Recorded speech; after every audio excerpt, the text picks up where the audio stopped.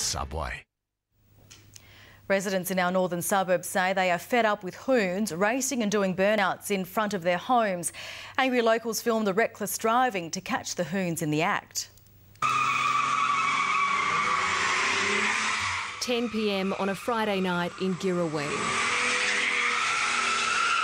This usually quiet suburban street sounding more like a speedway.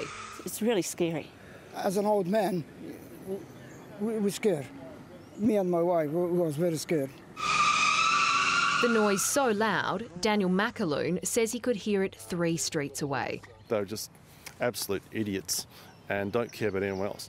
Fed up with hooning in his neighbourhood, he rushed over to catch the antics on camera. Dangerous driving, reckless driving, they're doing loss of traction, burnouts, it's just all crazy behaviour.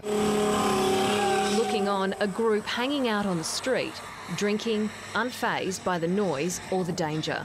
It wasn't me driving, so it wasn't my choice. But you're happy to watch on and support it? Pretty much, yeah.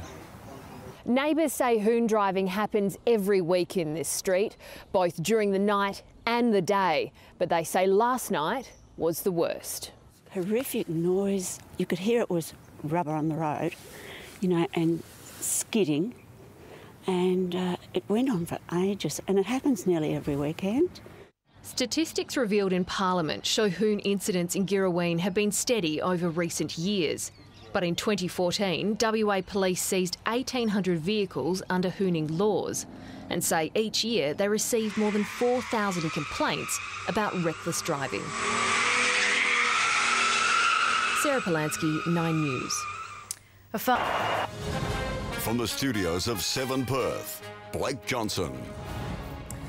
Good evening. We begin with the northern suburbs families who have taken action to reclaim their streets from Hoons. Girrawheen residents say their suburb has become a Hoon hotspot with lives now at risk. As Jordan reports, the residents are reporting the Hoons and dobbing them into police. It looks like a burnout competition, but this isn't a speedway. It's Danbury Crescent in Girrawheen at 9:30 last night. It goes on for 5 minutes. The burnout's just metres away from a group of people and homes with young children. It's so intense the tyres on the Holden Commodore eventually burst. This is what the street looks like today. The skid's over 150 metres long. As an old man, we were scared. Me and my wife was very scared. This happened 12 hours ago, but the road is still covered in thick, burnt rubber that you can smell. The noise was so loud, residents from 500 metres away could hear it. Danbury Crescent has speed humps, but it's not enough to deter Hoons. Last night's burnout isn't a one-off. It happens nearly every weekend, somewhere around here. A car went through our fence about 8 weeks ago. The locals who took these videos passed them on to the police. Most were too scared to go outside. One of the residents actually was going to come out with he came out with his samurai sword last night. Not everyone on the street has a problem with it. These are the people seen in the video watching on. We all love skids, so we're going to watch them. So. The state government admits there's a hoon culture in WA and more needs to be done. Its hidden covert cameras aren't enough of a deterrent for this driver. The government will now look at new laws to crack down on hoons in streets like this one. Oh, you're doing probably 10 k's an hour, you can't lose control. But that's the fear of many living here. Jordan Cutts, 7 News. And 5. There's a push tonight for tougher licensing laws to help control hoon drivers. Opposition leader Mark McGowan issued the call after a series of videos highlighted the problem on our roads. Smoke billows from 8 high-powered vehicles in a pine plantation north of Perth. The danger so close for these 2 girls who stand just metres away.